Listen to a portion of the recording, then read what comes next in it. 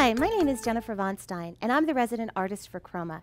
Today I'm going to talk to you about the different degrees of transparency and opacity with Atelier Interactive Professional Artist Acrylics. Now, as a professional acrylic, interactive comes in varying degrees of transparency. You can have a paint that is transparent, semi-transparent, or opaque.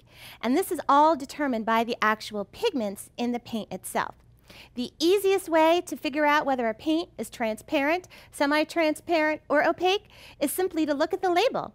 If you look at the label, you'll see that there's an open circle for any type of paint that's going to be transparent, and these paints are going to be wonderful to use for glazing when you want to have something that has a thin film on top so you can see the color that's underneath.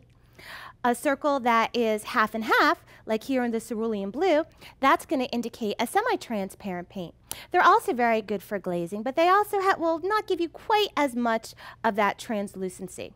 And then, of course, an opaque color like brilliant magenta, one that has a full circle, then that is going to be an opaque color and cover up the underpainting completely when it's used at full strength. And I'll demonstrate here. What I've done is that I've painted a strip of black here, and I've let this dry. And now I'm just going to squeeze out some of my colors. I've got some transparent yellow. To the side. I'll put out cerulean blue, which is semi-transparent. And I'll put out my brilliant magenta, which is opaque. Now, any color, when it's laid on pretty impasto, a little bit heavy, it's going to be opaque. But when you kind of thin it out with some glazing medium, such as our clear painting medium, or even just a little bit of water to get to that undertone, that's when you really start to see the transparency. So here, with my transparent yellow, right now it's covering it all up, my black. But with just a little bit of medium, you can see how that glaze of transparent yellow, it's applying and it's turning that black to more of a green. My next color that I've got here is a semi-transparent color, which is cerulean blue. Again, applied in full strength. With that mass tone, it's going to be, very opaque, dipped into a little bit of medium.